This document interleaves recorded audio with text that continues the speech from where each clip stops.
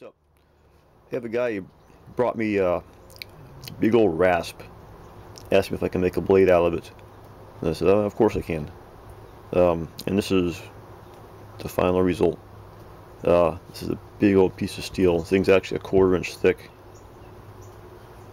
Thing measures 13 1/4 overall. The actual cutting length is 7 1/4. And this thing's got some weight to it. But it came out pretty nice. I like that. He just told me to go ahead and just make it how I want to.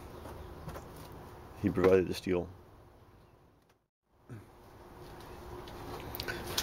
You see I left some of the, I guess you call it the tooth of the rasp, just for some visual design.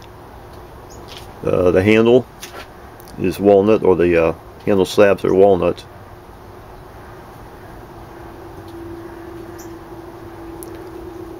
Went ahead and left these hollow, and that's actually copper tubing in there used for the pins. It's all epoxied and attached in place. The lanyard hole, I also put like a liner of a copper tubing in there. It's epoxied in there, and I got it expanded to tighten into the hole.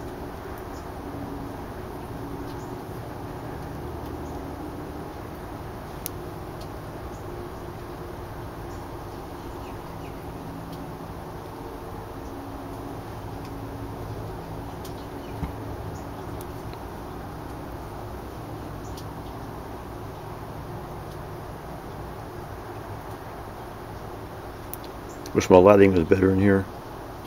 Let's get a better look. This actually came in real nice.